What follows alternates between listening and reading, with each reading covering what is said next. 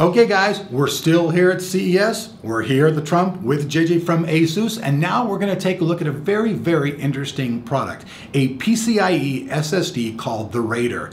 Now, this thing's still kind of in its pre-production value. We don't have quite prices and stuff, but JJ does have some really cool information about this product, which I understand spent a lot of time in development to bring it to your desk without any bullshit. Right, JJ? 100%. You know, the big focus for us is actually this is a new entry for ASUS. Historically, we're not known for storage. So this is actually going to be our RAIDR Express. We've actually been in development of this for almost 10 months, so a very long period of time. And while we're right now not talking about the specifics as far as the controller, the memory, the topology. I want it all, JJ, firmware, or kidnap you. All those details, which they're definitely going to be coming very soon to Tech It Tomorrow, so you can stay locked to find out about that when we launch it later in Q1. We first want to just let the users know we've taken compatibility, interoperability, and reliability very seriously. Because at the end of the day, this is your storage, right? This is where you're running your operating system, it's where you're saving your games, and you need to feel very confident that it's going to be a plug-and-play solution. It's just going to work. That's correct. Let me address with you guys, the audience. A lot of times, some of the other cards going out there, I'm not going to mention names to piss anybody off,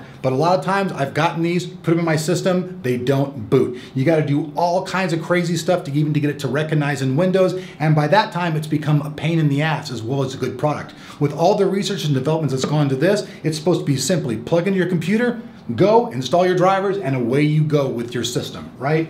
So in terms of like what we're talking about in regards to compatibility, you know, the big thing is we've done a huge amount of testing when it comes to posting, to booting, to making sure it works with RAIDs or multi-GPU setups. You know, so at the end of the day, we just want people to feel confident that, hey, this is going to be a plug-and-play solution. It's going to be for when SATA isn't fast enough and I want a great gameplay experience. We are certifying that it is going to be a bootable-based device, so you can feel confident that if you want to run your OS on it, you can go ahead and do that, or you can use it like a standard storage device.